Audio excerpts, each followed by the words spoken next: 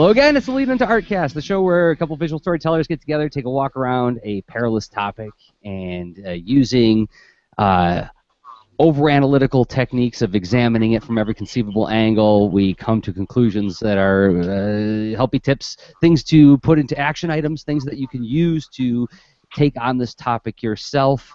My name is Jersey Droz, cartoonist and teaching artist. That other guy is... I'm Rob Stenzinger, UX designer and game designer, doodler at large. Hey, Jersey. Hey, Rob. We have a guest this week. And, yeah, and I'm talking over you. Yay. It's not the same as when we do it in a live studio audience like we did with the last one, which had its audio problems, but it was so fun to actually sit next to you to do a show rather than across a video screen. But we got a guest this time. Yeah. Hey, welcome, Ashley Knapp. Hey. Hey, I'm Ashley Knapp. I am a writer and artist, though not professionally, and I'm really happy to be on the show today.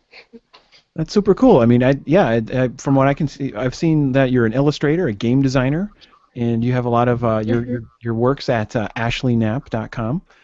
Yep, ashleyknapp.com.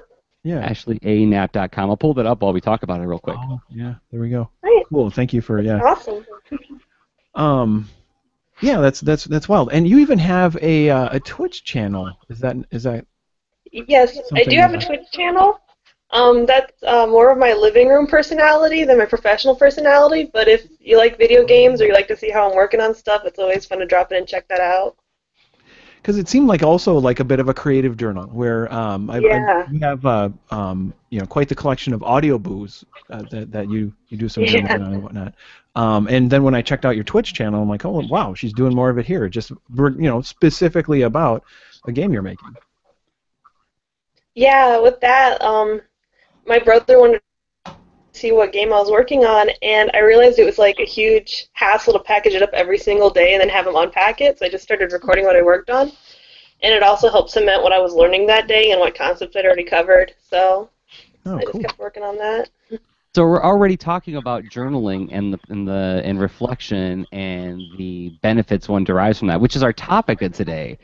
But we're gonna dig in deep into that as soon as we get past our curveball. But Twitch, could just bring this old crusty guy up to speed on Twitch. Now, Twitch, as I understand it, is a sort of like YouTube bought them recently, right? It's like a channel by which you can show videos of you playing video games. I think that's what it's primarily used for, right? Yeah, that's what Twitch is primarily used for. I got the idea of using it for creative journaling because there's an artist on Tumblr called Lamech, and he spends like 8 hours a day broadcasting his drawings on Twitch because it's a really popular service also to broadcast other things like drawing or just general video content because it's a lot easier to use than some competitors' channels. So that's why I'm favoring it right now. So what I mean, why not just do like a Google Hangout? Why Twitch? Is it an audience thing? Is it like that's where like the people go to watch people do things? Yeah, Twitch has a really big audience and following. On Google Hangouts, I would probably get a lot of my friends watching, but on Twitch, it's just drive-by viewers that just show up and, and you can also classify it by if you do the game streaming, what game you're doing, and they can find it through that categorization, so that's pretty cool. Pull it up on screen for those who haven't checked it out, because I've heard of it, but I've not checked it out just because every time I hear about it, it's always talking about people playing video games, which is interesting. I do like watching people play video games, but I just don't have time to devote to that, really. But yeah, like right here on the main page, it's like play now, Socialtron Live. Watch Socialtron Live's experiment of celebrities, programmers, weirdos, and puppets as we entertain the Twitch community. Tune in every day because we don't even know what's going to happen. So, is it something? I'm sorry to hijack this opening talking about Twitch, but this is fascinating to me. So, like, is it just it's a live streaming service like you stream like Justin TV and so on? Yeah. I just find that it has a lot more viewers and a lot less ads, so that's why I like it. Ah, that does help. And do you notice any kind of, it's like one of the things I've been playing around with like, cause I'd love to do streaming Google Hangouts for when I'm working, but I just noticed that it really bogs my system down to do live streaming while I'm inking in Manga Studio. Are you noticing any, like, is it resource intensive to use the Twitch software? I haven't played any like high intensity like 3D rendering programs or anything like that on there, but I have used it during drawing and during like demonstrating my own game making, and I haven't noticed any sort of resource hog, but I guess it would just depend on what your system's like. Well, maybe I just have an old machine. Time to upgrade. Could be. We also should point out. I mean, it's a front end. This is for the full introduction. Is Ashley is running a Patreon. Yes.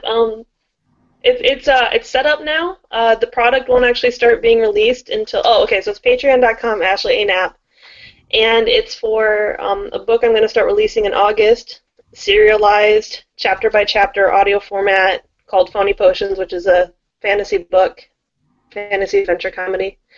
And I got the idea after you guys did your Patreon episode, and I was like, I'm just going to set this up and see what happens. But since the book hasn't launched yet, I'm not sure how that's going to turn out yet.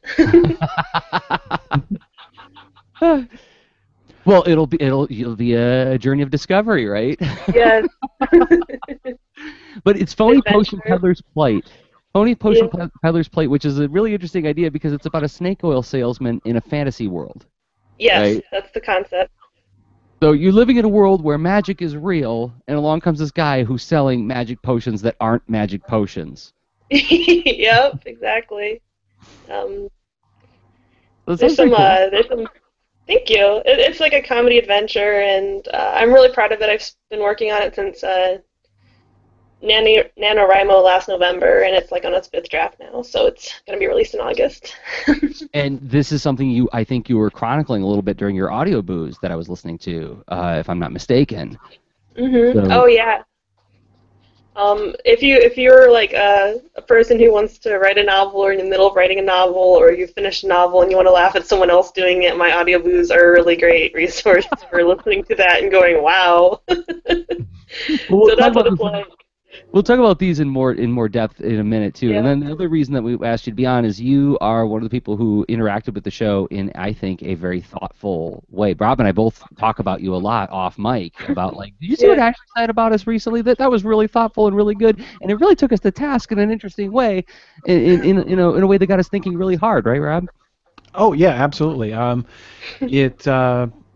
got really fired up. At one of your comments, and I thought this is a great kind of almost reverse interviewing sort of thing. That I'm like, well, wait a minute, why don't we just have a conversation with Ashley at some point soon? And so and here we are. Yeah. So I never intended to take you.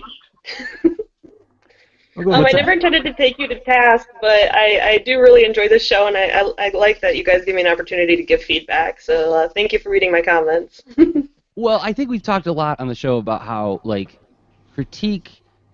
An important thing for me anyway is to not mistake tone for usefulness. If there's useful information in there, if there's something that makes me stop and think, like, wow, that was a really intriguing insight that makes me question and reevaluate what I'm doing or how I'm doing or like the results of what I'm working on, then it's worth listening to.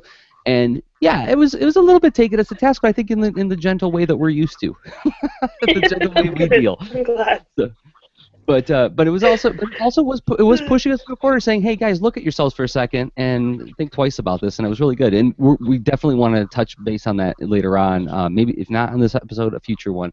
But we got to get to curveball, guys. Cool. Yes. Curveball. Wait, curveball. What's this curveball? Curveball, intellectual warm-up exercise. Oh yeah, that's right. I'm playing the clueless character just real quick, which is natural and helpful to remind everyone, like, okay, we basically do a little warm up before we jump into the big topic. We don't want to sprain anything, and it's a good ergonomic thing. Ergonomics. It's a stretch. Yep. Yes, a stretch for our frontal lobes. Rob, did you have one, or Ashley? Let's defer to you. Did you have one that you wanted to pitch at us for this one? Oh, your guys' curveballs are always so good. Mine would be like really silly questions, so I just want to see what you guys came up with. Rob, you got something?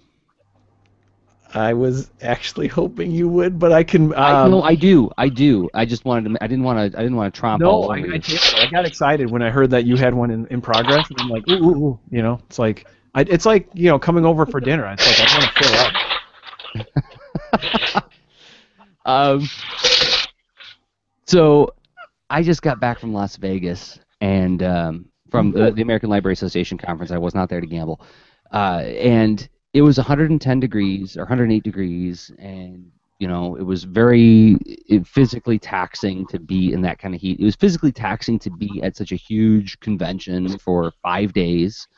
It was a lot of fun, spending a lot of time with friends, and I mean, like going from around the clock, like 9 o'clock in the morning till 1 o'clock in the morning every day, doing stuff, not having much time for downtime. And I get home, and I crash. I got home and I went right to ground. Slept for like a whole day because it's like and I'm still feeling like I'm only running at like 70% capacity. I'm not sick, but I'm just feeling really worn out. So as I finish this, I'm thinking, gosh, I've got more traveling ahead of me this fall with the new book coming out, with the Warner Commission report coming out, and if that takes off and if it does well, there's probably more travel in my future. And I'm not going to have the luxury of crashing every time I fly someplace.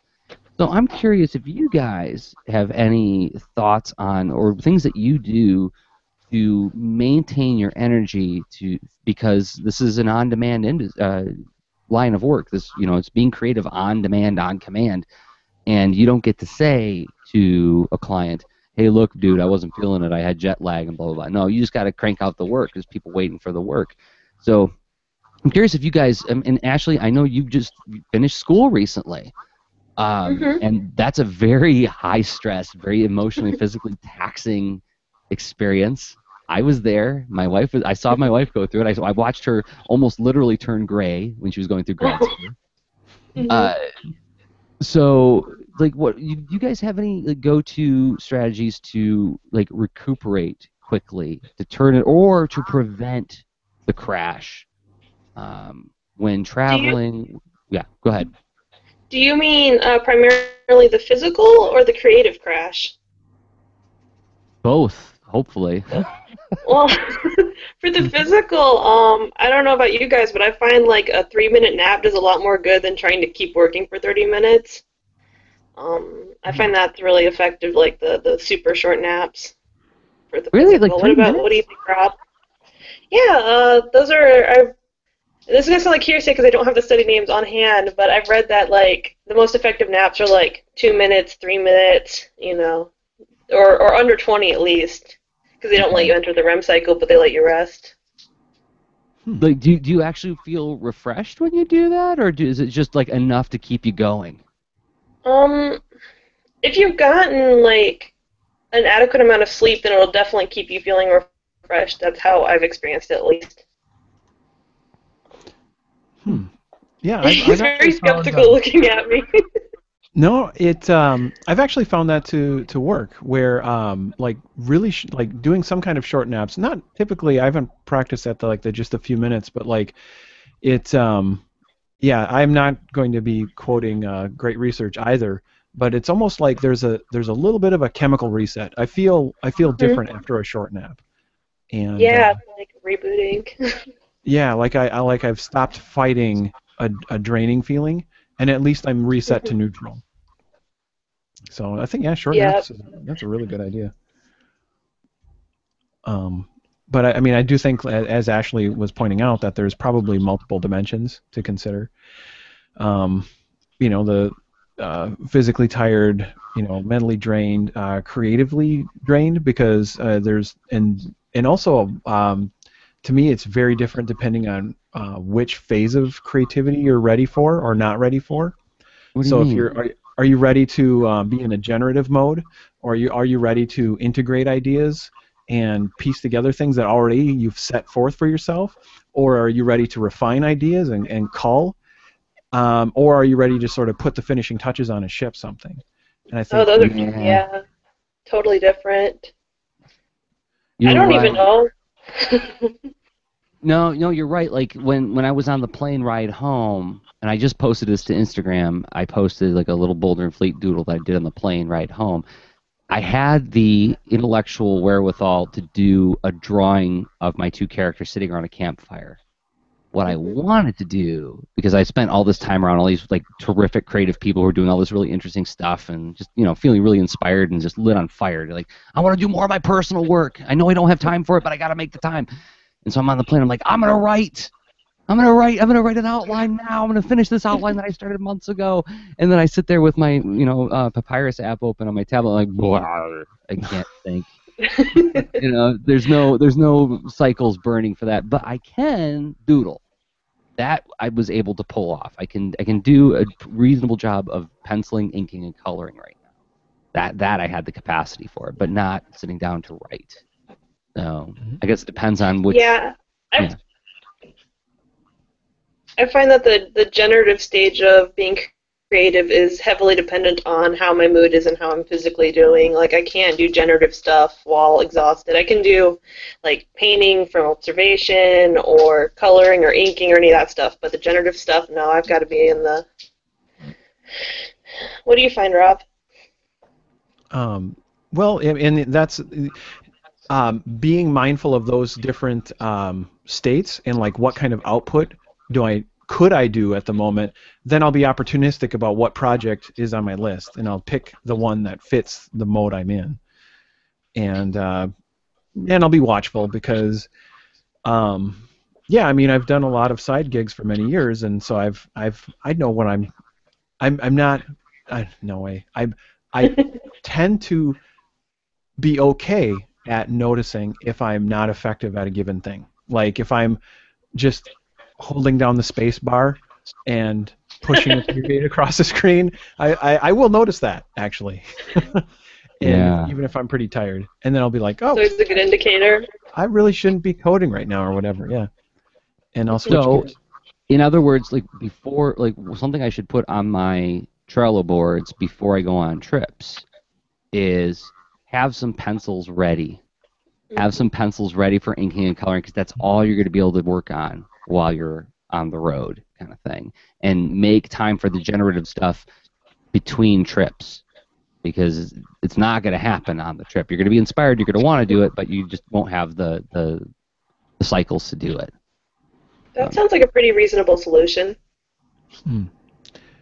Yeah, totally. I mean, it's like packing your Sudoku puzzles or whatever. You just picking the right thing to bring with. I like that.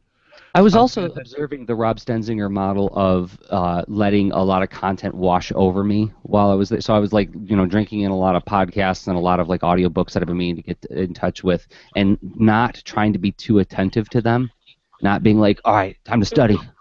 I'm gonna knuckle down. I'm gonna cram for this test kind of attitude. Is more like, let's just let this stuff wash over me, and whatever needs to sink in will sink in, because I'm too tired to really give my full attention to this thing. Does that make sense? Yep. I'll do that with second or third listens on audiobooks as well. But yeah. Just like a little radiant heater of useful information. Sounds cozy. All right. Well, I think we walked around that one, and I think that was a good warm up, don't you? And especially with ending with that metaphor. Yeah, sounds good. Let's dive into our main topic. All right. So time to go 10,000 feet up. Examining the topic in abstract, looking at it from every conceivable angle, looking for the hidden depths and surprises within, talking about something that is a challenge for visual storytellers of all stripes. And we're revisiting a topic, but I think we're revisiting it more head-on than we have in the past. Reflection and journaling. We've talked about this a lot in the show, Rob. It's been a recurring theme, but I don't feel like we've really sort of like said, okay, this one is all about journaling and reflection, right? I agree. I think one could argue maybe somewhere in around episode 30-ish or whatever, but like I don't not really head on. It's just been thematic where like, oh, we're doing this podcast, we're doing Extra Lean, and then these have and we'll talk about sort of the benefits that we gain from it and the kinds of things and like why we explore it, how we explore it, and title it as a form of journaling, but we're not really talking about it in specific as a focal point. And the reason that this one grabbed us as a potential topic is because when we said like we need to get Ashley on the show, is that one of the things as we were like talking about you, Ashley, behind your back, was like one of the things that you exemplify that I think we both really like a thing that you exemplify that we admire is the fact that you do so much journaling and reflection, and then B, you share it with everybody. You make it available to whoever wants to consume it. And so I've been following your audio booze since probably middle of last year, I think. Yeah.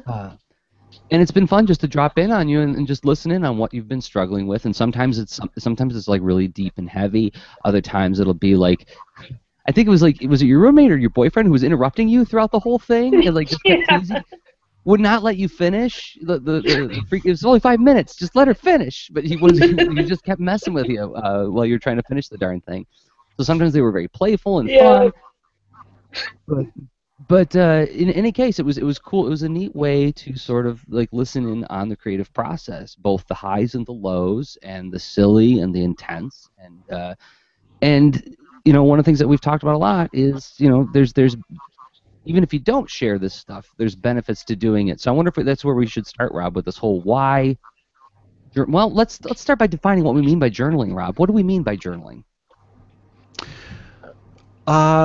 What's funny is I think there's something thematic. This happens a lot, right? Obviously, we're sort of on a track when we start this, and then our curveball ends up feeding into it a little bit. Yeah. But I think you mentioned sort of just, you know, different. Well, we're talking about the different modes, and then like you mentioned like the information washing over you, and if you sort of flip that on its head and you just think about sort of free writing, which is sort of like the just getting it out of you, right?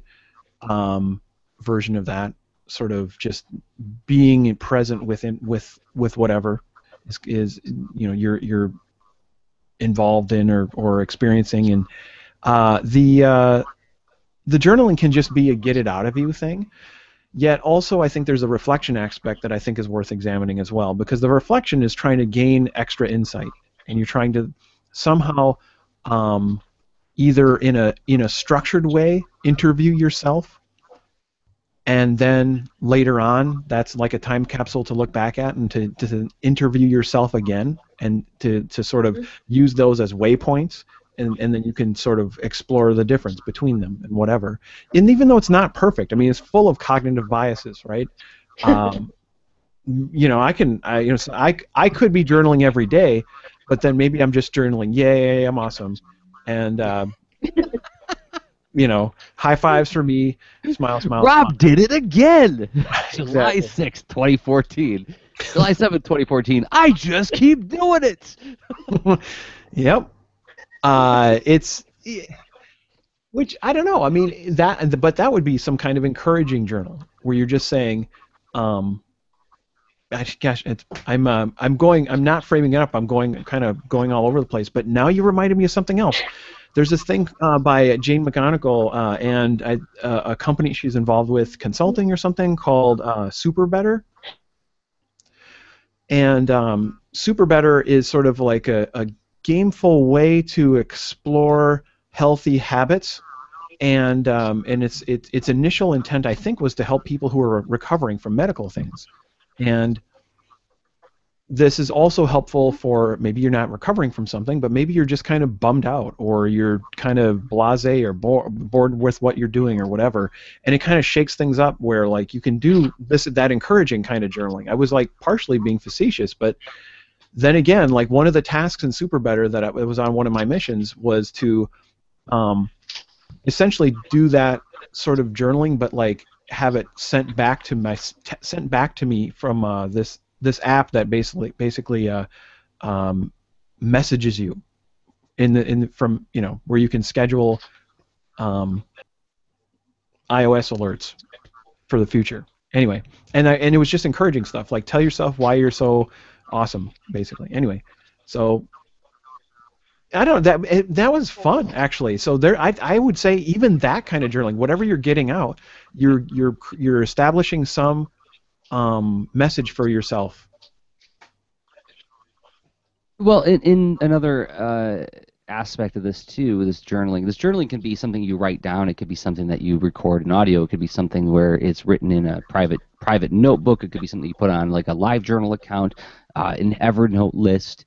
It's just capturing thoughts about either before or after something happened. Because another thing, I forget what documentary I was watching, but it was something about there was a part of the documentary about the power of the positive benefits of journaling. When you're about to engage in stressful endeavors, like you're about to do a public speech and you're nervous about it, and just journaling the feelings you have at that moment concretizes them, freezes them in stone, makes them a manageable thing. And they found there's a study, and I wish I could look up the study just offhand or remember it offhand. Maybe I can look it up for the show notes.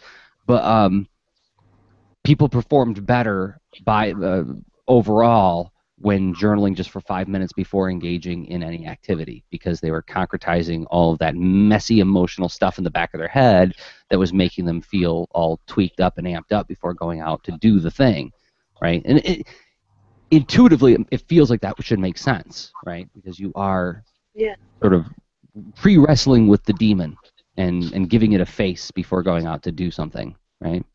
Mm-hmm.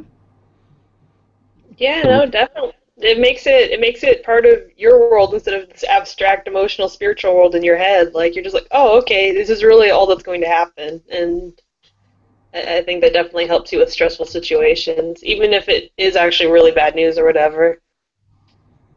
Right. It's I should say it's not necessarily always like end of the Karate Kid movie victory. Sometimes it's simply coping with the situation, but dealing with it at high capacity or at a higher capacity than what you normally could.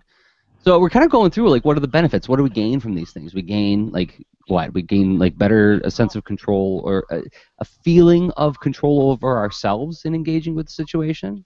That sound, Rob? I think that's very true. Like, these are benefits, but also they're tools. There's this intermingling of them, because you, by capturing it, you have now a asset, a thing that you can then start to incrementally build upon, or not. Either way, you can just get something out on paper, but then it's now a tool that you could possibly use for something else, where maybe you're looking for trends in like, well, how do I feel over the course of a month or a year or even a couple days?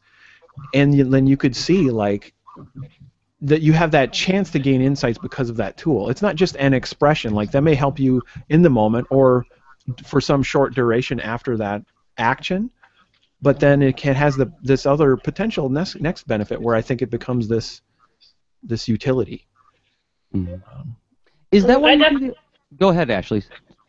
I definitely agree with that. I think that being able to spot trends is the advantage of doing a semi-regular journal opposed to just doing a journal when you're really affected by a strong experience. Or when you have like a really, like the yay journal, like if you only do a journal when you feel like you had a really, really good day, that can be good, but it won't help you spot trends like Rob was saying, which can really help you figure out how you're most productive. Is that why you started doing the audio booze? Was it that explicit with you, or was it more like, let's do this thing and find out what I discover? I started doing the audio booze to kind of keep me honest, like, about working on my writing and my art, because at the end of the day, although I don't do them every day, some days when I don't do them, I have to sit there and confront the fact. I'm like, okay, I didn't get what I wanted to get done, and what did I do instead? And I have to deal with and accept that information, while if I wasn't journaling every day and I didn't expect to journal every day, I might let that information become diminished or forget about it in some ways. So it was sort of like a contract you were making with a imaginary audience. Yeah. Right. The audience is, I'm saying when you start out, because you don't have the audience for the audio booze before you start them. You got the audience now, but it's a contract you're making with them saying, like, if I do this publicly, then there's like this sort of contract I'm obliged to, fulfill. Yeah, it's like the same effect of doing your weekly webcomic or whatever to practice drawing. Huh. But By doing it, do you ever go back and review them to look for those trends and patterns like you were saying? Or is it something that you sort of like feel out like just through the process of doing them and through remembering past ones? I sort of feel it out through the process of doing it, and also, like, my friends and relatives will call me on stuff. Like, they're like, I thought you were working on this, but last night in your boo, you said, I've heard you mention this in 2 weeks, so what's going on there? So, I will say, like, once or twice a year I will go through and listen to ones from, like, 3 months ago to see where I was, but not too frequently, no. Okay. Semi regularly reviewing, but not on a regular basis reviewing, right? Yes. Okay, but something we have in the notes that I think is worth touching on briefly before we go on the ground is what's the difference between journaling, reflecting, capturing data? Rob, this is a really good question you put on there. What's the difference between simply observing what we're doing, reflecting on what we're doing, and just capturing data on what we're doing or what we're, like story ideas, what we're thinking about? Is there a way to like define those different qualities so that we're not just saying write down everything that's happening to you and it'll just magically make your life better? There was a dog once.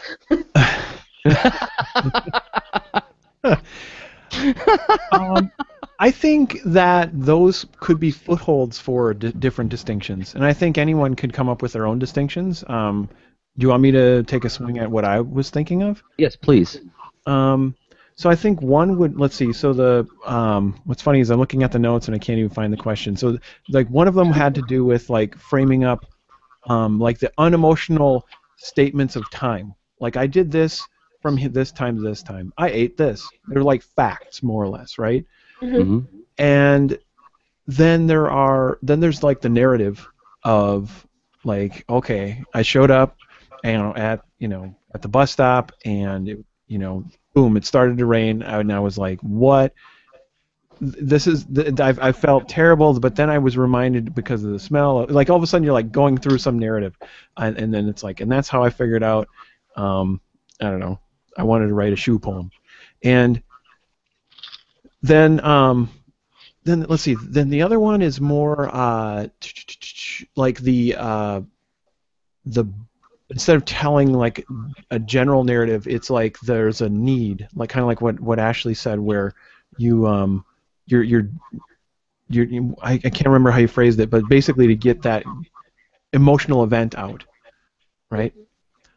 And actually, yeah, you characterized that as well, Jersey, where you're just I think there are different reasons to do that journaling. And maybe those are some general categories that might be of use.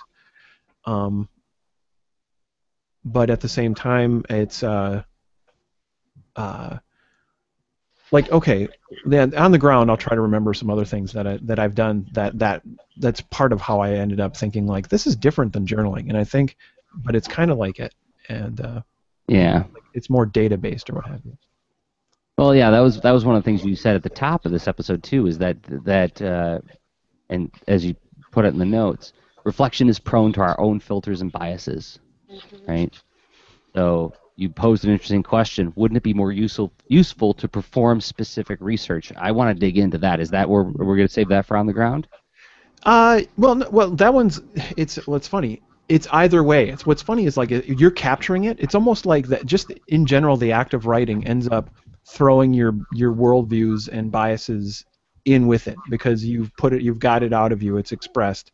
For better or for worse, the things you don't know and the things you know or assume and feel strong about, it all shows up. And that's an asset.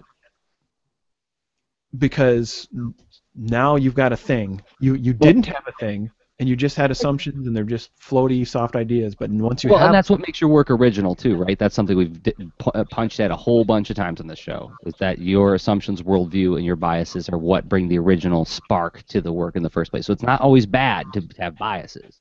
Right. I was characterizing it where it may have sounded bad, but no. Like I was trying. So I was saying that it may sound so bad, like oh gosh, what could possibly be a value in it? But that document, like making it exist outside of you, now you have a chance to gain insights because it's a thing that you can observe. Very And I cool. think that when you make a document outside of yourself, even if you don't share it, if you can go back and read it while you're in different emotional states, you can get different opinions, your own opinions, different opinions on it, because your emotional states control so much of what you're thinking at any one moment. To go in there, you're almost a different person when you look at it again. Yeah, yeah. I had this saved up, and I didn't know if there was going to be a place to bring this into the discussion. So, as I said, I was just in Las Vegas last week, and um, not not my element, as it turns out. The Vegas Strip is not a place where I felt completely at ease and at home and relaxed and uninhibited. Um, and, so, and I made the mistake of walking down the Strip. And as I'm walking down the Strip, I'm just feeling more anxiety and anger and frustration and just discomfort. Hmm. And as I'm having this like visceral emotional reaction to that environment, people with baby strollers with like a long like cigarette hanging out of their mouth. I'm like, wow, really? Uh, but uh, but as I'm walking down the street, like I'm thinking to myself, okay, well, what would Rob say to me right now? Like as I'm dealing with this, right? How would Rob talk me down? And I felt my body like just rebelling against the idea, like, no, I get to be mad about this. I get to be angry at that this Yeah. exists, you know. But I knew intellectually, A, that it was going to end eventually. I was going to be away from that place at some point in time in the near future.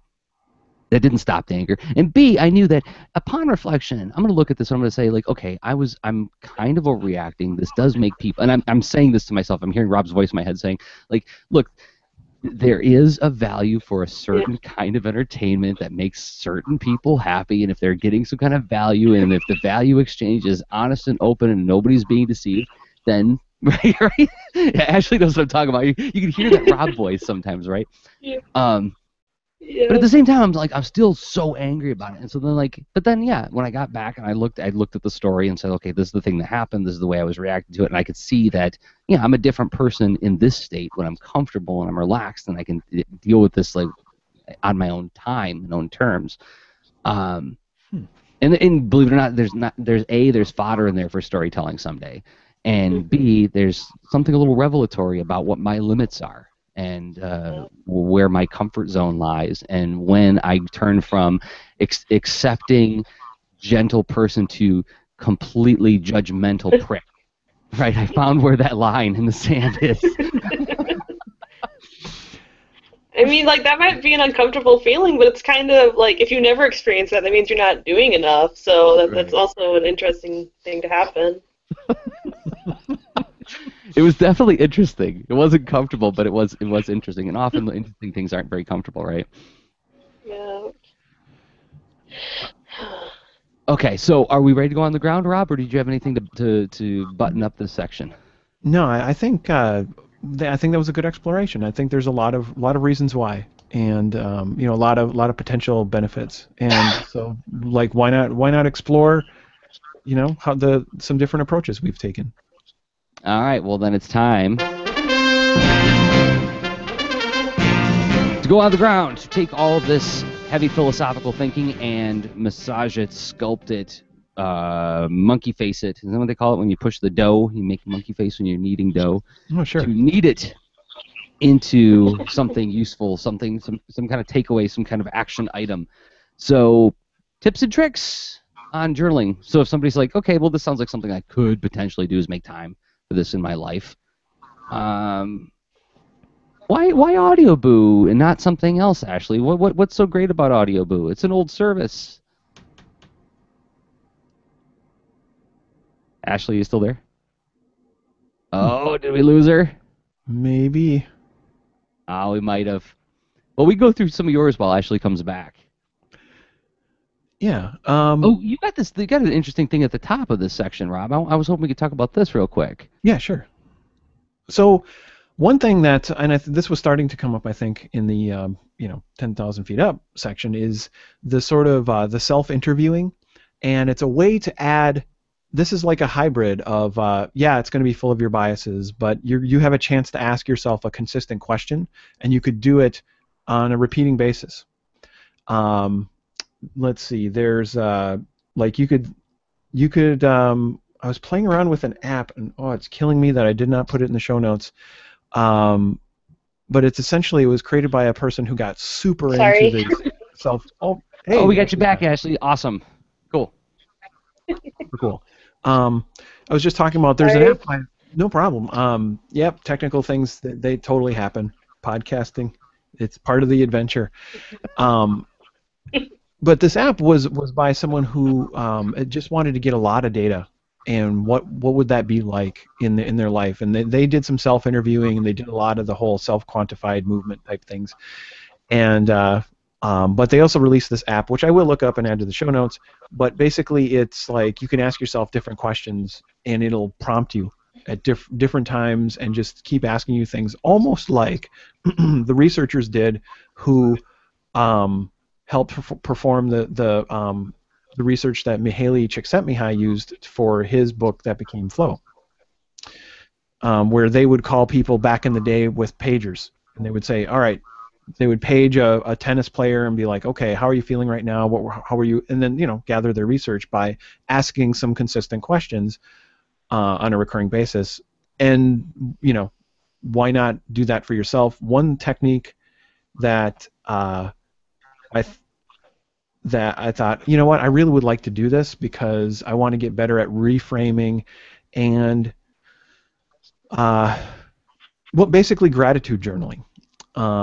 In part, it was because I heard this specific thing mentioned multiple times, and I thought, it's a simple question.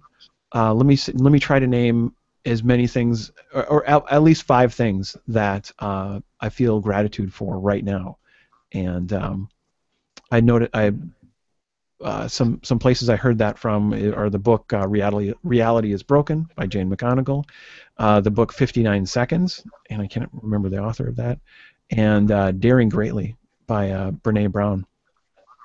So and each of them's presenting research to say, like, well, this has been a technique for just, having a very positive outlook and living longer, happier, healthier lives, kind of thing. I've seen people doing this on like social media. They'll have like daily gratitudes. Like here's like the things I'm grateful for this morning, and it'll often be very haiku. Like it'll be like early morning rain, toast with my children, warm socks, or something like that. Right? Is that the kind of thing that they're talking about? Yeah. I mean, anything you feel gratitude for, and I think it can come off a little bit. Motivational posterish, which can have some,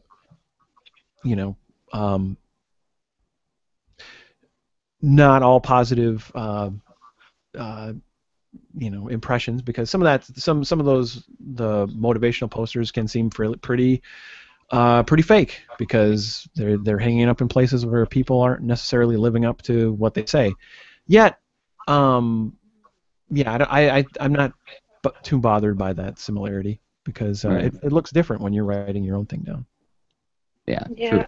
I discovered gratitude journaling from a different source, and when I first started doing it, I was back like 3 bullet points in my personal anecdotal evidence that after doing gratitude journaling for 2 years, I have a lot more to be grateful for, which helps improve my mood a lot and makes me more productive and creative. It's just once you start doing it, you start looking out for the things that you actually appreciate, not the things you think that you appreciate, like, if that makes any sense. Oh my God, this is the analytic eye thing, isn't it? Isn't it just like, it's like a different use case for being attentive to the kind of things that are useful to your storytelling? Like whenever I emotionally react to a thing I'm watching in a movie or reading in a book, I stop and I go, why do I feel that way? What did they do? And I use the use case I always propose is that, well, you're unboxing what or reverse engineering what other creative people are doing to make you emotionally react, which will give you more tools to make other people emotionally react to the stories you create. But what this is you're pointing out is, it also and the thing is, like we've talked about in the show, both on like extra lean and lean to art, is that eventually it gets to a point where it gets really hard for you to disengage from that. And you're always, whenever you're watching anything, you're kind of watching it both as the watcher, but then also as the person watching for like how the magic trick is made. because you get attuned to it. But so gratitude journaling can also make you more attentive to the things that give you a positive feedback loop, right? Yeah. Totally. It's like instead of being like, ooh, I'm going to take that character motivation, you're like, oh, hey, this just made me smile, and it didn't cost a lot of money, and this and that and the other thing, which is a good thing to be aware of in your own life. Actually, I'm reminded of that big kerfuffle that popped up over that Facebook thing where they were doing that experiment with the feeds, right? Oh, yeah. Yeah, Yeah. I need to learn more about that. I need to learn more. Yeah, it's since you mentioned it, the situation in general is, and which I'm sure everyone's heard about it right now. Now, I'm sure most people don't block the news out as much as I do. I blocked it out.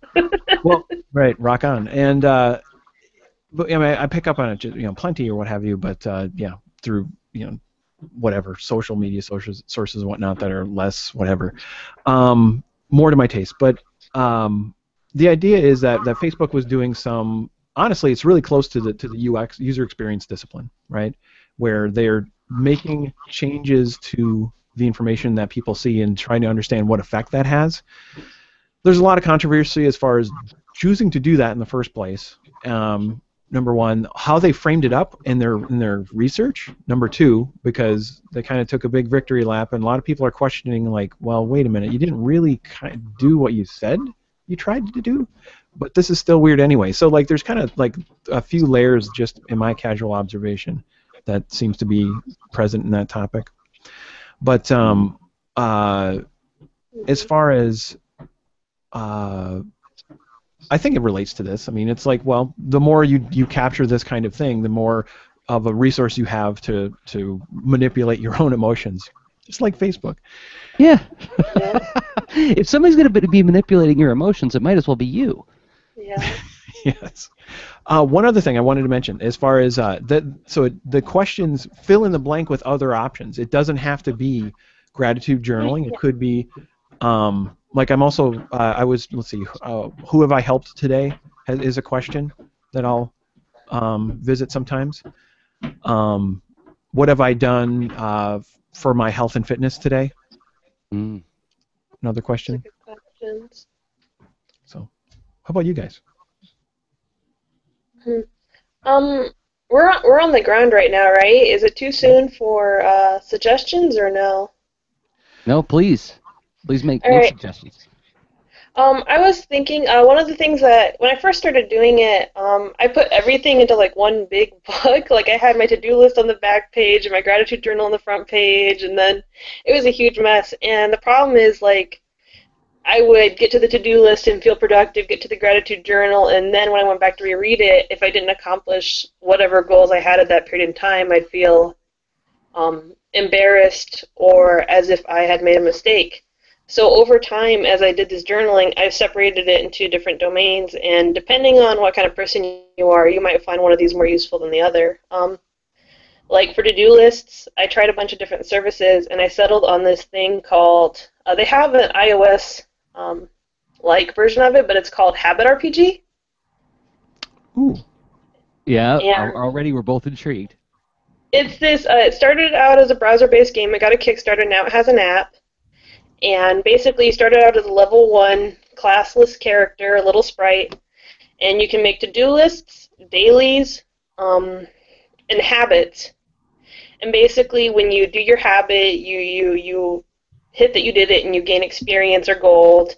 And when you fail to do a daily or you do a bad habit, you lose health, and you can take on different classes like warrior and cleric and join parties of people that are like similar habit things like fitness or art or writing. And there's guilds and a tavern, which I am checked into right now because I'm actually on vacation, where you don't have to worry about your dailies. So it's actually a very cool incentivizer if you want to find a way to gamify your, gameful intent, that's the word you like, for your to-do lists and habits, which I found was the one I've stuck with the longest. So that one's good for Oh, we lose her again? I lost her one more time. those type stuff. No, there she is. Oh, just lost Ashley for a second, but she's back. Already looked it up. Habit RPG. We were showing it on the screen while you were talking. Now I got to see if there's an Android app. Oh, yep, I see it. I also found. Yes, there is an Android app. Sweet. So this reminds me a lot of Super Better as well. There's some similar territory with. Yeah. With these different I thought apps. that we were describing it. Yeah. This the app I was forgetting about before is called just Reporter, and it's only for iOS. Yeah. But anyway, it's pretty neat as far as you can have it ask you anything you want, like what are you working on? And for me, I ask what are you grateful for right now? Who have you helped? All that kind of stuff. And or where are you at and why are you there? You can do all sorts of things with it, but that's not as gamefully designed. It's nice and elegant. A way to sort of do your own custom interview, but this RPG, Habit RPG, sounds like I gotta check it out. Reporter is a new application for understanding the things you care about with a few randomly timed surveys each day. Is that what you're talking about, Rob? Yes. Yeah. Okay, I got it pulled up so we can see where it is. Reporter-app.com. And Habit RPG is at habitrpg.com. That's easy enough.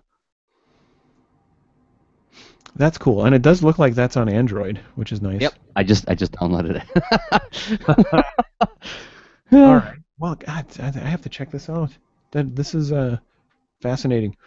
So funny. I did not anticipate talking about the sort of intersection with journaling and task things as much, but that's part of it, though, isn't it? I mean, it really is. Like when you're talking about journaling, you're talking about what were your goals for the day and what were the outcomes of the day, right? Yeah. And how do you feel about that?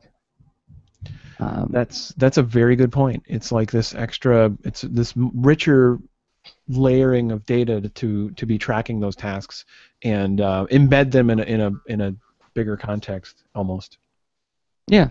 I mean, you had on the list here the Emergent Task Planner, which we've extolled the virtues of many times, and like part of that is I'm setting my goals for the day, and then I'm tracking what happens during the day, and I rarely capture how I feel about those things as they happen, but when I'm doing it, what I learn about myself is like what I can do, how long things take, and I learned that I may have every day I started out with 5 things I want to do, but I only got 3 because at various points in the day, something comes in to say, hello, you didn't expect me. I'm here to disrupt your day and make you cry. So. Life. But yes, so now that Ashley's back, I did download just now Habit RPG. I'm totally going to get this thing going as soon as I get off of this call. That is awesome. Okay, but while we got you back, Ashley, something I've been meaning to ask you since we got into Onto the Ground is why did you choose Audioboo over other services for like just journaling? Like why not use SoundCloud? Why not use like just an MP3 recorder on your phone and just upload it to something like YouTube or something? Oh, she's gone again. It's the question, isn't it? It's like she's like, oh, man. The question is a high bandwidth one. That's a problem. So, let's see. I'm super intrigued because Ashley has really utilized that service very deeply. I dabbled in it, and I noticed. I mean, I did too. Yeah. And I mean, the thing is like the reason I was so surprised by it is that it's an old service by internet standards. I mean, I remember using Audioboo, gosh, I want to say in like 2008, 2009. Like that's like going on 5 years old. I was surprised it was still around when I went to go. Like when I saw Ashley was doing it, I was like, well, do they still even have an app? And sure enough, yeah. That is funny. Yeah, I'm just I'm pulling them up. History, like okay, they started in 2009, so yeah, you're right in there, and yeah, interesting. It's really weird for an internet company. There's just not like you check out its Wikipedia page, and it's not some large expansive, oh, this round and that round of funding and all these different. It's pretty straightforward. It's like it's around, and here's a few people that use it. There's Ashley. She's back. I moved spots, so maybe the Wi-Fi will work better now. Well, we were actually vamping up for your return, talking about like AudioBoo as a service, because like the question I had for you is like, why did you choose that over other newer services for your journaling? Well, part of the reason I chose it is just because it was so easy to sign up, and the app made recording like so simple. I've actually been using it. I had delusions of being a media critic like back in 2009. So I recorded a bunch of like reviews on television shows and movies and stuff, and I got rid of all that stuff when I started doing the work journaling. But because it was so simple, I could use it while doing chores or commuting or whatever, and it's just one click and it records it. And the time limitation forced me to be concise, because I used to do, before that, I failed a lot of journaling. I used to do written journals, and I just ramble incoherently for like pages when I did those. So I found the time limit very effective, and organizing my thoughts so other people could understand them was good practice.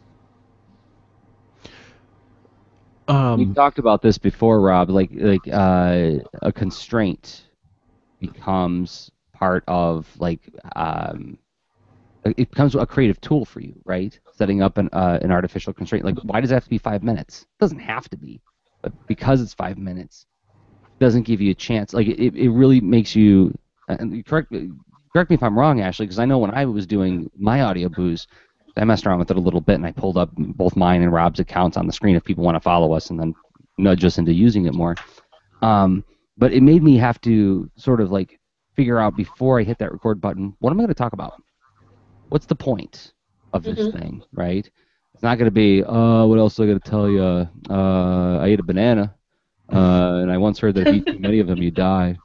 And then I don't know, that's like half my booze, so...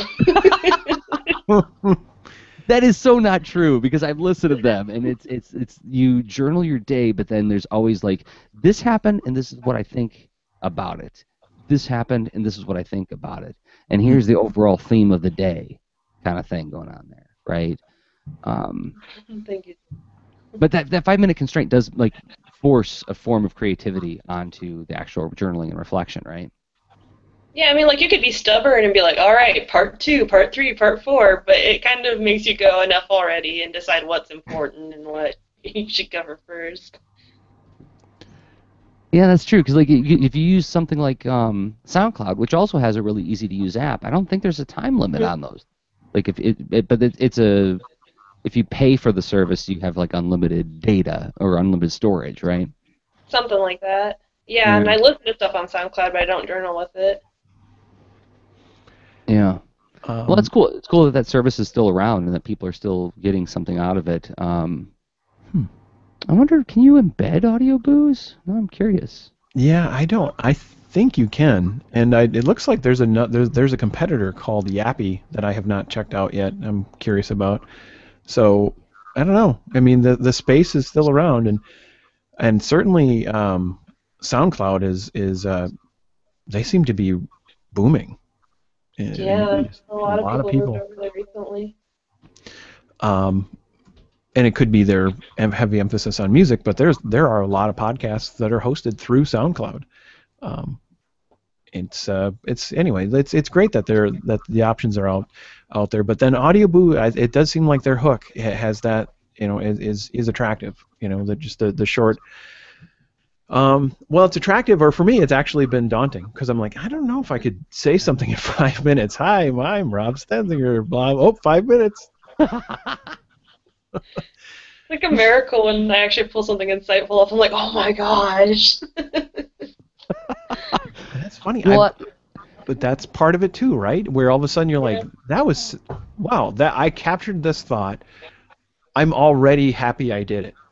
And that's one of the hooks, I think, for any kind of journaling. It makes it exciting to do again. It's low risk. It's so low risk because it's only 5 minutes, and if you do a bad one, A, you don't have to post it. But B, it's like nobody's going to go like, hey, I want my 5 minutes back, you know, for the free thing that you provided me, right? So it feels low risk, but at the same time, I haven't used it in a long time. When was the last time I used it? It was, oh my gosh, it was like a couple of years ago in one of my classes. I think a kid started singing, and I just grabbed it real quick because it was weird how they all just like spontaneously broke into Weird Al Yankovic singing.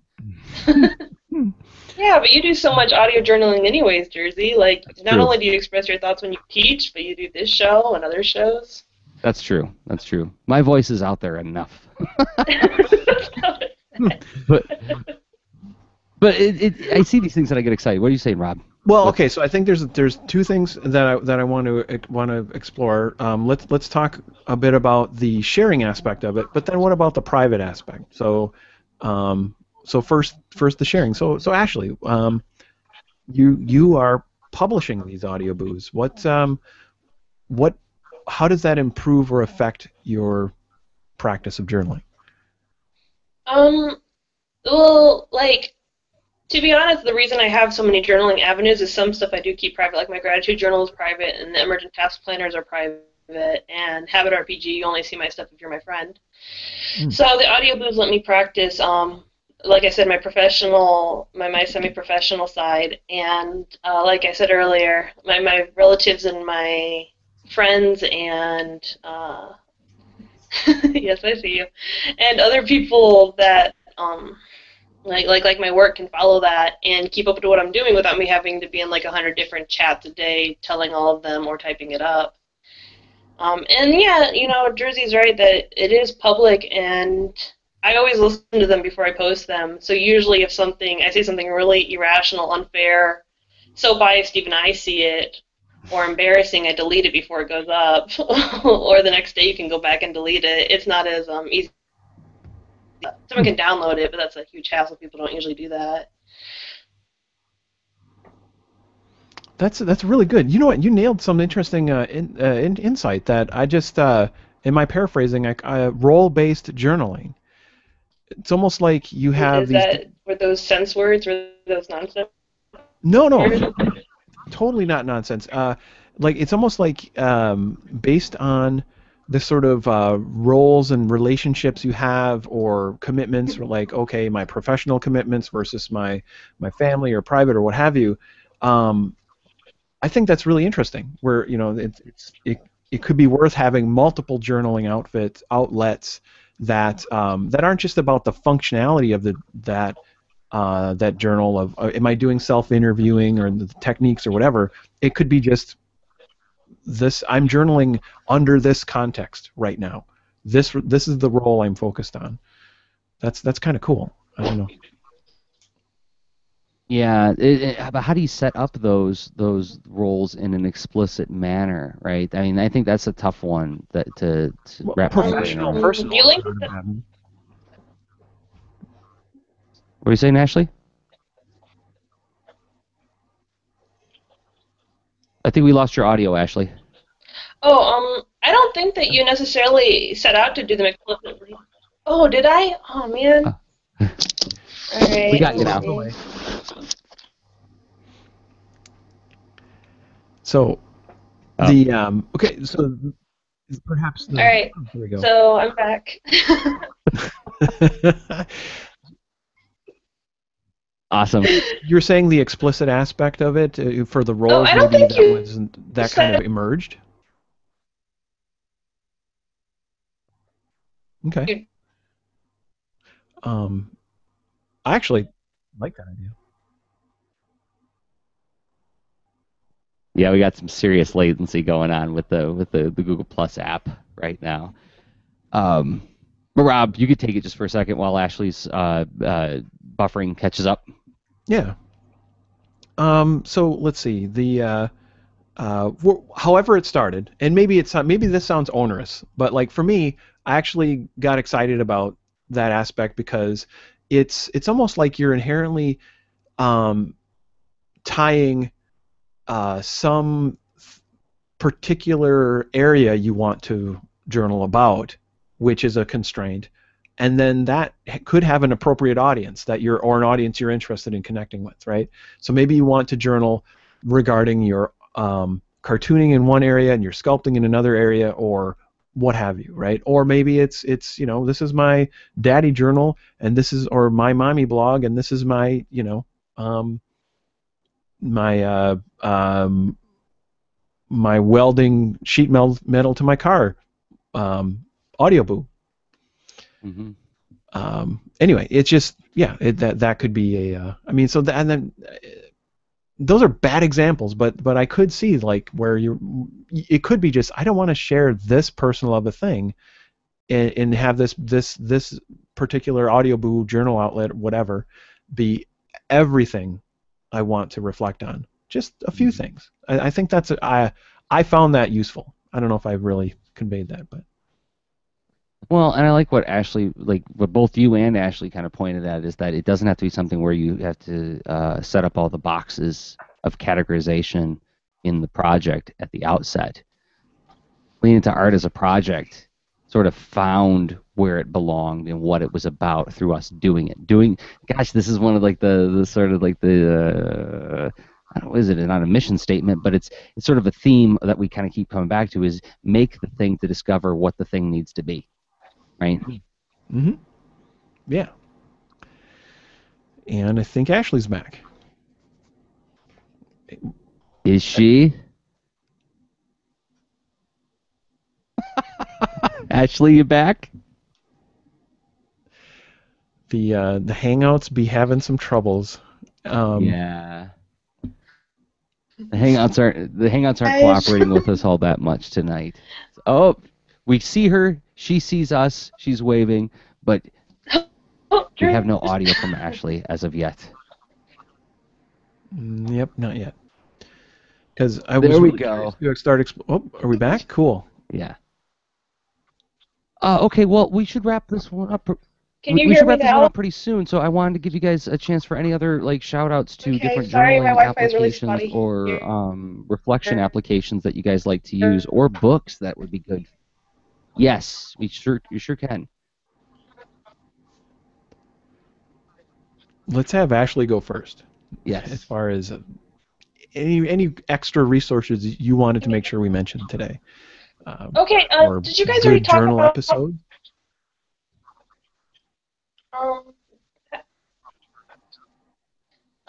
You guys have done a lot of good journal episodes. I find that for journaling, doing it physically, the gratitude journal, doing it physically in like a high quality journal helps motivate me. Even though you could do it in like a regular notebook. Talk about the Renee Brown thing, or no? No, we Rob didn't Jersey? actually. But this is a great time. No, we did not. So, okay, what were your thoughts on that? I watched that yesterday. I thought it was really interesting how she was talking about the vulnerability being essential to your sense of belonging, because that's said a lot in the art community, and being authentic is also very. I thought it was really great that she sort of spiritual. I feel like there is a limit to how it should be, depending on text and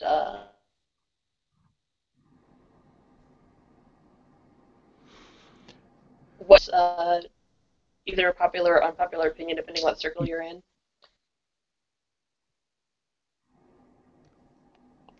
Yeah, I think she does a really good job, especially in her book. I've enjoyed her TED Talks and whatnot, and also I've recently, I'm like super duper close to the end of her of the audiobook version of Daring Greatly, and she provides some interesting structure, like to almost put that vulnerability in a context as far as anything from personal habits to relationships to professional arrangements. She really provides a lot of interesting ways to contextualize that. One thing that I thought was And so some of that you may find like, oh, you may or may not jive with her or whatever, but like her general message, I think just has a lot of she has a lot of informed perspective, because what she's doing is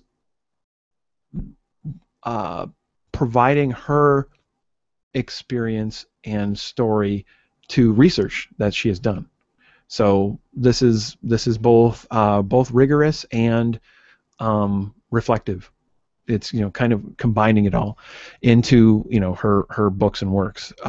So she does have her personal struggles and ups and downs that get worked in a little bit, but not even that deep. But just enough where you're like, oh yeah, okay, she's not someone that is a sage on the stage telling everyone exactly how to be, and not having really been through something herself, what have you, right? And it just really humanizes the information.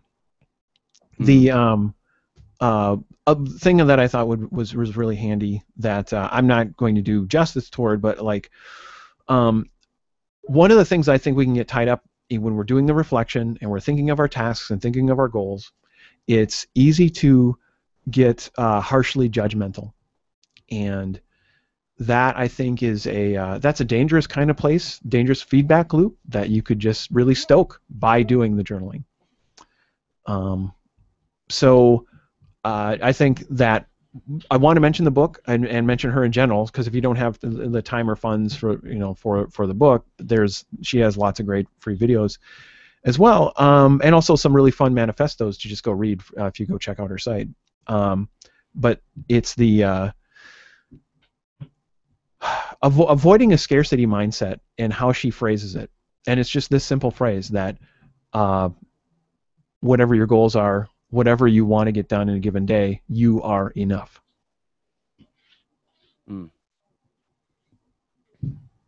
Okay, so how is saying you are enough an answer to the scarcity mindset? I think I know where you're going with this, but just to be explicit about it, like what is your interpretation of that? Because what could be implied if you reach the end of the day and not finishing what you intended to set forth getting done? Like maybe you aren't rewarding yourself. Maybe you have gamified and used gameful approaches to managing your tasks and whatnot, and journaling itself, or some outcome you expected to learn from journaling. And whatever you've done for that, it's important to, and this is super self-helpy and like way squishy territory, and talk about I'm itchy. I think I might just fall to the ground scratching myself right now. But like, it's worth saying anyway that even though you may be striving for that kind of thing, or goal, tasks, pile of accomplishment, whatever, your worth and you are different and separate than those intentions. And you stand alone from that. You are enough regardless. You're saying that you have an intrinsic value. Yes. Yeah, which does sound incredibly self-helpy, but super duper. Yeah, super duper self-helpy. But I mean, as somebody who spends a lot of time and effort defining himself by the work he does, that can come off as a fresh thought. Same here, pal. Yeah, right there with you. And it's fresh enough where, you know what? Along with this journaling, you come up with different insights. Not every one of them is going to, be the most amazing thing that helps you, fly a blimp or whatever. But like you're going to be,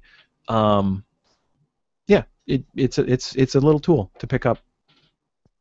Yeah, worth observing. So we'll link to Renee's work in the show notes as well. So that's Daring Greatly. And then Jane McGonigal's book, Reality is Broken, which we talked about before. Who wrote 59 Seconds? Oh, you'll look that up for the show. I will look that up in one moment, or while you're talking about something. but anyway, like the sense of scarcity, shame, and vulnerability, like allowing oneself to be vulnerable and not being unduly harsh with oneself out of a sense of scarcity, meaning that oh, today's over. One less chance I have to actually be the person I want to be, kind of thing, right? Mm-hmm. I have it. It's the book is 59 Seconds by Richard Wiseman.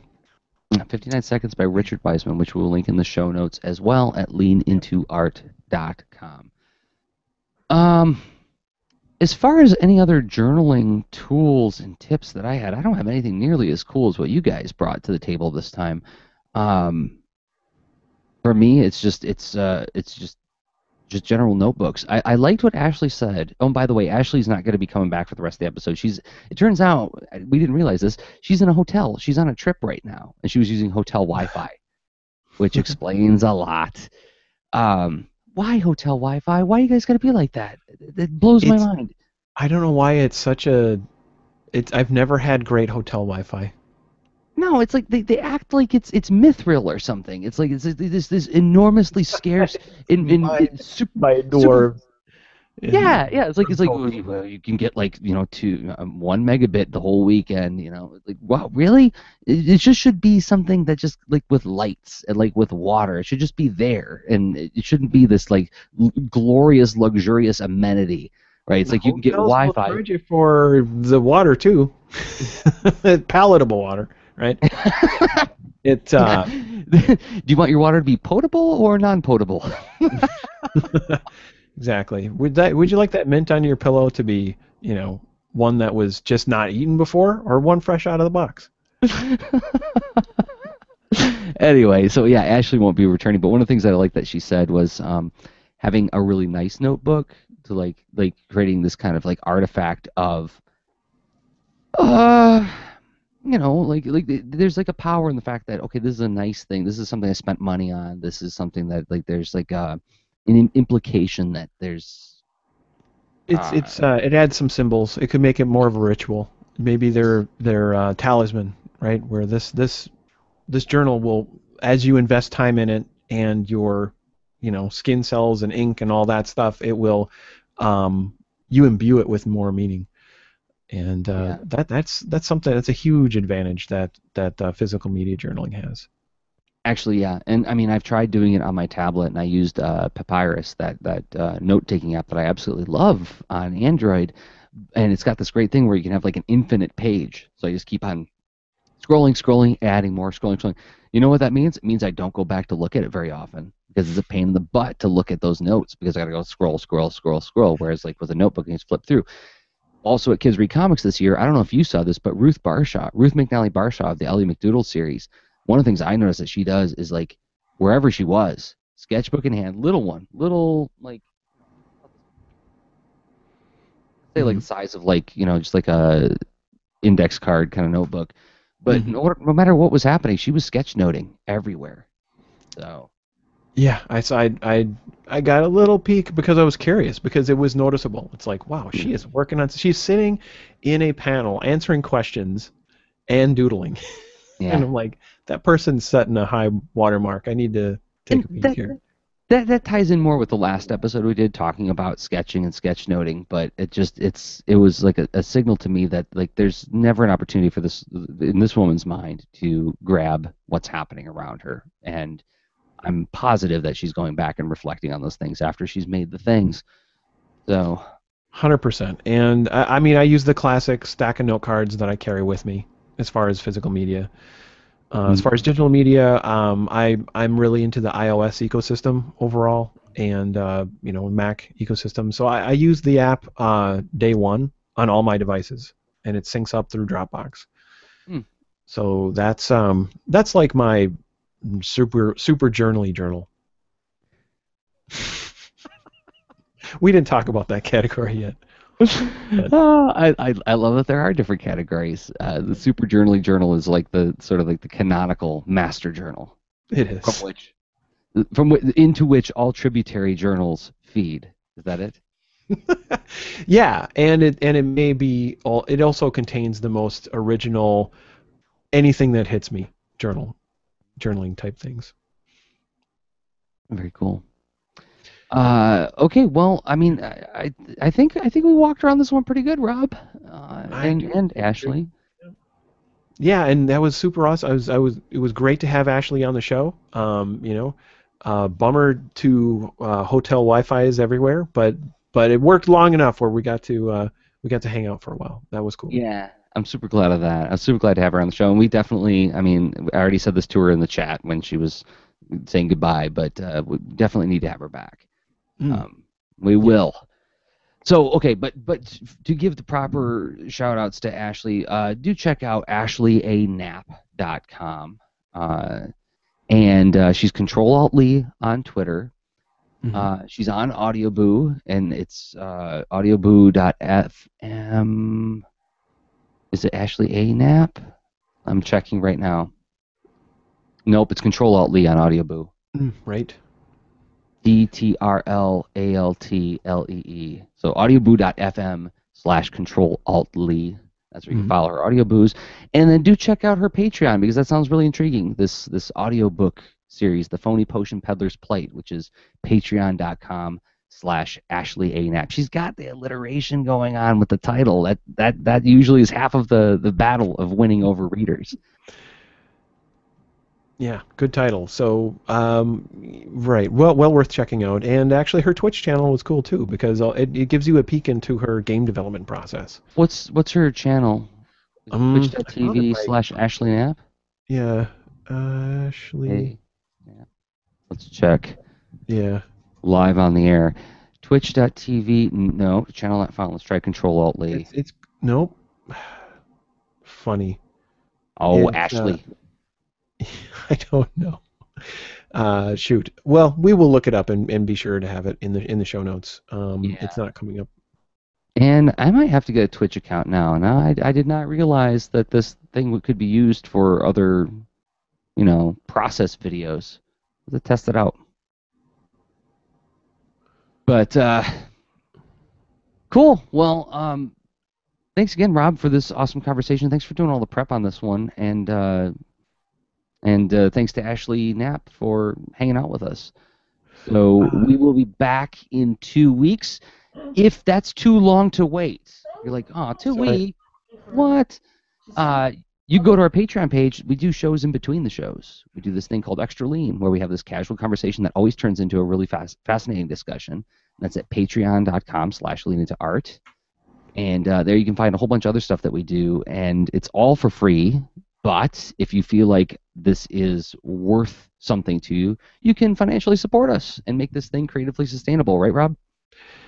Yeah, which is just it's super appreciated. The kudos is an inexpensive, and some could say almost free way, but you know what? It's not totally free. You're giving us some time, and you're giving us your attention, which we really appreciate as far as spreading the word. But then, of course, if you want to be a patron, that's also very appreciated, and we have a great outlet for you. Via the Patreon page, which of course gives you a little more content, and we also have workshops, and that's available at leaningtoart.com/workshops. So various ways to get into more content, buy extra things, and feel wonderful where you vote with your money and time. Okay, so we're at the tail end, so I can talk about anything right now. I did get to meet a couple leaners at the ALA conference, which was really cool. Got to meet people who were fans of the show, and it was super nice to get to talk with them. And one of them was a writer who was like, I'm kind of thinking about doing this podcasting thing. And I was like, oh, super cool. And so we got to talk for 20 minutes about the benefits that come out of doing it. And then the best part was when I was kind of going on about oh, these are all the benefits that I've got out of doing it. They're like, yeah, I know. That was a couple episodes ago when you guys were talking about making the extra thing and geeking out with intent. I was like, oh, wow, okay, you do know what you're talking about. So that's always flattering. Yeah. That's super cool. That's awesome to hear. Yeah, thanks for actually. I love hearing from it as well. But Jersey and I have chatted off mic how it seems like somehow people walk up to me and mention, hey, I check out, I listen to the podcast and whatever, and I love that. I love hearing that. But you know what? Gotta give Jersey the high five too. That's awesome. Oh yeah, well I was the only one there. I don't know why that is. It's a weird thing. I think it's I'm maybe I look bored. I don't know. It's that hangdog expression, Rob. You just look like you need a high five. Yeah, it's cool. Whatever. Anyway, silly anecdotes. Good way to But yes, it was nice to see that people in all circles do pay attention to this fun little thing that we do called Lead Into Art. So, and if you enjoy the thing, a great way to give us a high five. If you can't meet us in person at conventions, go to iTunes, give us a star review. If you're watching this on YouTube, you give it a thumbs up. That helps more people find the show. You don't even have to write a review. You don't even have to say anything. Just give it however many stars you think it deserves, and that helps make it more visible to people who are searching for art and literature and design podcasts on the primary vehicle or the primary index of such things. So it's a big help to us, just a simple little action, and then we appreciate everybody who does that. So with that, I will say, hey, Rob, awesome seeing you again. Talk to you in 2 weeks on Lean Into Art. It's always fun, Jersey. Love doing this, and yeah, we'll be reaching out and scheduling more guests, and there's always more to think. Though I don't necessarily believe in the overthinking anymore. No, me neither. Yeah, totally, man. Can't get tired of thinking. No way. All right. So until next time, everybody, I have been Jersey Drozd of leanintoart.com and Jersey on Twitter. And I've been Rob Stenzinger of leanintoart.com and Rob Stenzinger on Twitter. Okay, bye. Show notes for this episode can be found at leanintoart.com. You can also follow us on Twitter at the user leanintoart, and you can reach us via email at leanintoart@gmail.com. And remember, leaners aren't wieners. Thanks for listening.